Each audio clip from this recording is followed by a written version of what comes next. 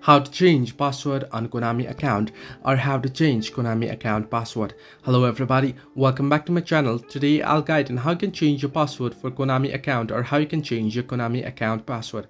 Well, either ways, the process is quite simple and easy, so let me guide you through. First, what you want to do is you want to search in for Konami on your browser. Simply open up your device and head into any of your browsers that you want to use, and then you want to search in for Konami. Once you do so, you don't want to head into this first link you can see here, Konami. Either scroll down below and there instead you want to head into this My Konami link here. You want to simply tap on My Konami and it will give you the login option. Simply tap on login option, and here what you want to do is you want to log into your account.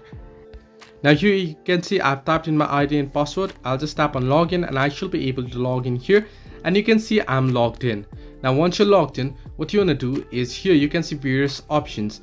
You can see home, personal, security and various other options. Simply tap on security option in order to change your password, and your password will show up here. Simply tap on it and here you can see current password. Once you tap on your password, that shows up there.